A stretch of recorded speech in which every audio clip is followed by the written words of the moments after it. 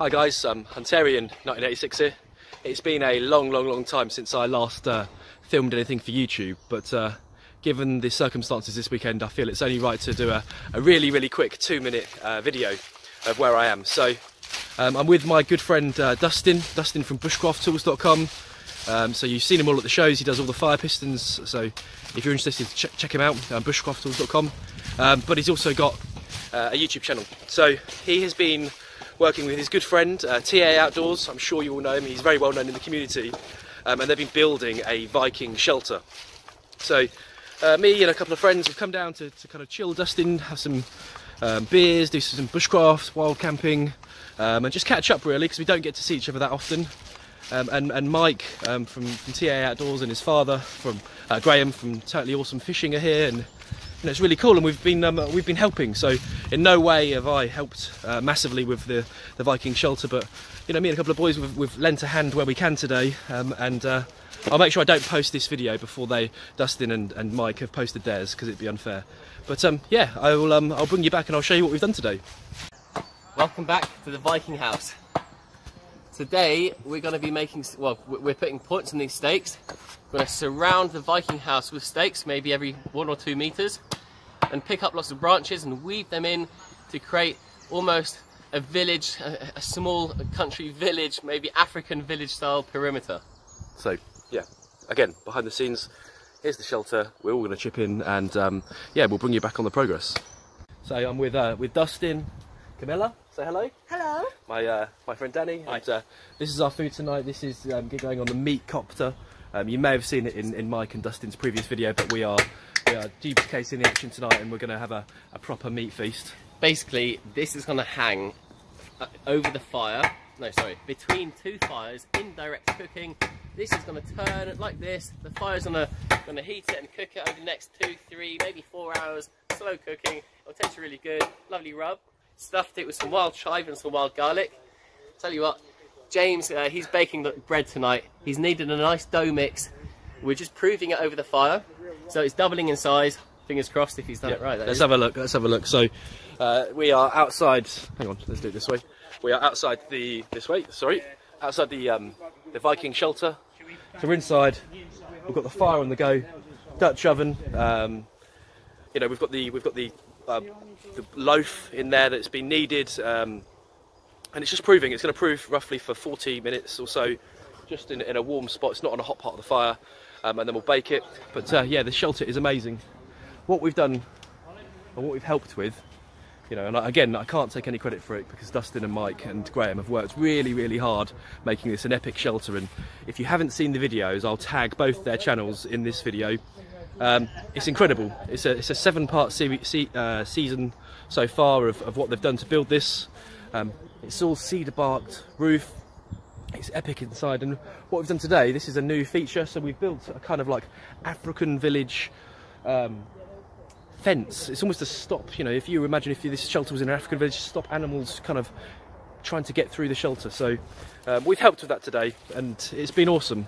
The woodland here that Dustin uses is fantastic, and this shelter it's cool. It's really special to be to help out, and even just to put a few hours work into it, because it's awesome. So yeah, we like I say, I don't do YouTube that much these days, but this is too much of a good opportunity not to film and just show you really briefly. So guys, I may or may not do a couple more bits of filming this evening. We're definitely going to have a beer, that's for certain. Anyone that knows me knows that I like a beer when I'm out camping.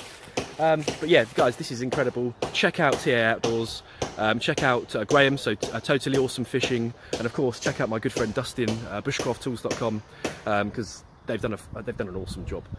So yeah, for the time being, we'll see you in the next part. James, let's have a look. Moment of truth. Has your bread proved? I mean, what we mean is, has it doubled in size?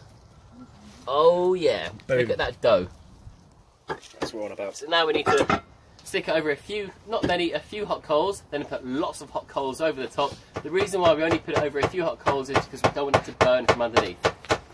And we've got, we still need to play around with it slightly, but we've got our leg of lamb and our meat copter, so we just need to play around with the blades slightly. Yeah, but play with the blades, like James said. These are old blades, they've dried and they're kind of like shriveled and have gone crusty. But we need to get some fresh stuff so it holds its shape.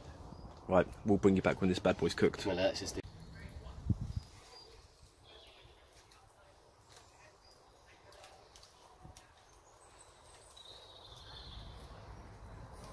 James, have a look at your loaf. It's looking good. It's Looking great. On the side, a little bit on the side there. So I've just flipped it over. That's the top. The top got a little bit warm as well. But as you can hear, it sounds hollow all the way around. Perfect. So guys, as you've seen, the Dustin took over the channel for a second, and the bread's cooking. Oh, sorry, the bread's cooked. It's bloody awesome. I didn't think it'd be as good as it was. The meat is going to be another 2 or 3 hours, I guess. But we've built up both fires either side the meat, so the meat copter is spinning through the heat rising. It's pretty sweet.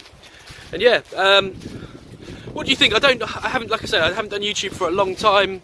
Life got in the way, and I got busy, and I've been blessed to have a 1-year-old baby boy now, so that takes a lot of my time.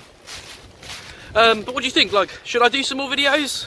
Well, what do you want to see? Because my videos before, they're quite gonzo style. They're rough and ready. They're not that edited, but I do get up to the odd adventure. So, you know, comment below. Should I do more videos in the future? But you know, I'm going to bring you back. I'm going to eat this bit of bread. Bring you back when the meat's cooked and we're having a bit of a feast. I was meant to be waking up on the bench. Oh, you woke up in the car? I woke up in the car, yeah.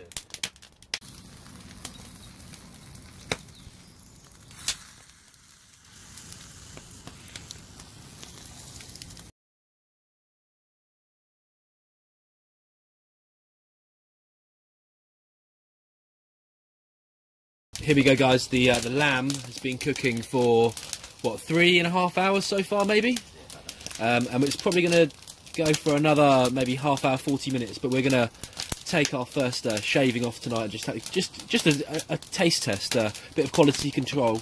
So, guys, I'm not going to do any more filming tonight.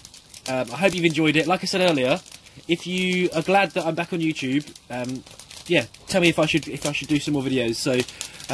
I might film again in the morning, but guys, if I don't, that's me, Hunterian, 1986. Stay safe, take care.